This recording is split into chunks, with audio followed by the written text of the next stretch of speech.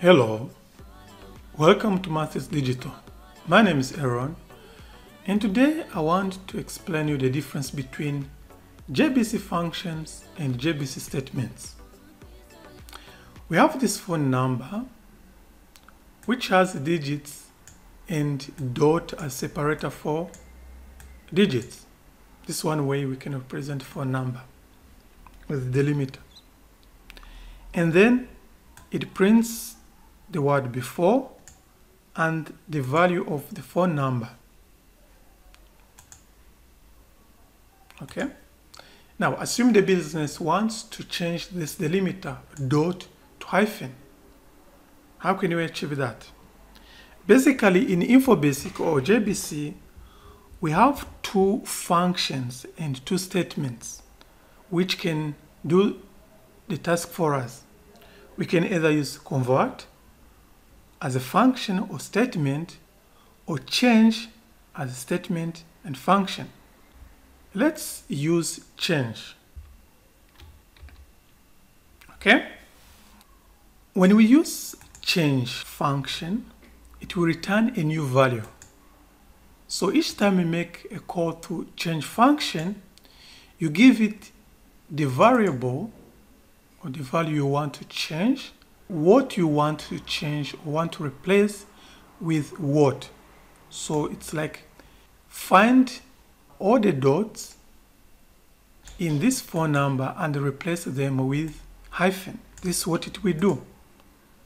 But this will return a new value which we can store in another variable, for instance phone 1, in case we want to keep the original variable.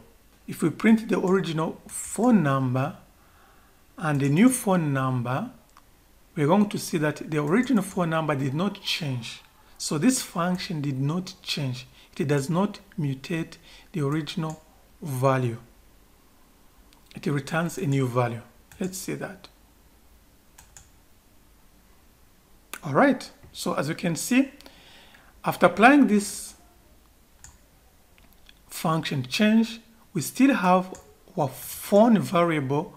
It still has the old value with the dots, and the new variable has hyphen as we wish. Okay? And maybe this is what you need. You don't want to change the original value. You want to return a new value and use it. Now, what if we use change as statement? Now I'm going to paste the source code for. Now this is how to use the statement, change statement. It's very simple. So you write change. You want to change what? You want to change dot to what? To hyphen in this variable.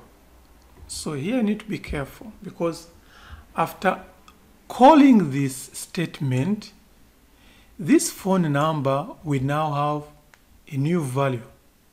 So it's going to be changed. And going forward, we won't have this phone number with a dot. So let's self-compile and run.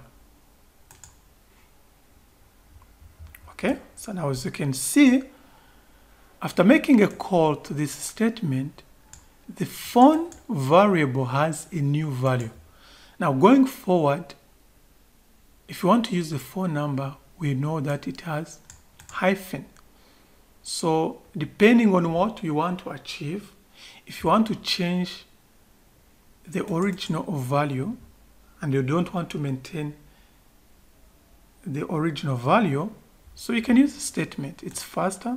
You just do like this, change what to what in your variable, and it will automatically change the variable.